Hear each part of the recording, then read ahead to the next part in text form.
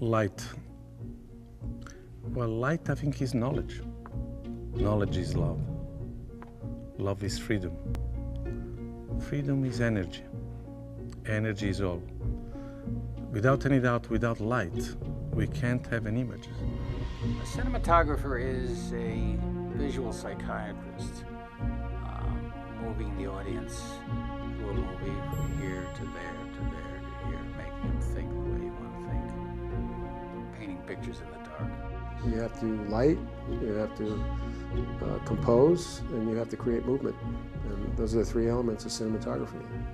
You have to get style the hard way. You earn it by growing it internally and letting it bubble out from inside. Some of it comes from experience, some of it comes from inspiration, and some of it just happens. It's really important to really delve deep into it and really become part of your subconscious and your psyche to really develop an idea for how you visually want to represent a story. We have the ability to work in all genres, and each film should have its own style. I think it was the fascination initially with the technology, and then how mastering that technology in the service of art made cinematography such a unique thing that just kept me in it to this day.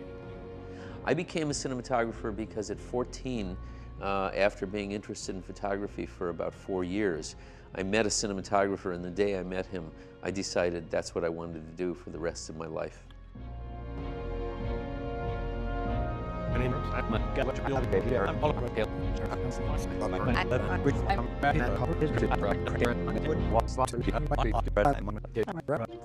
Zygmunt, I'm a cinematographer.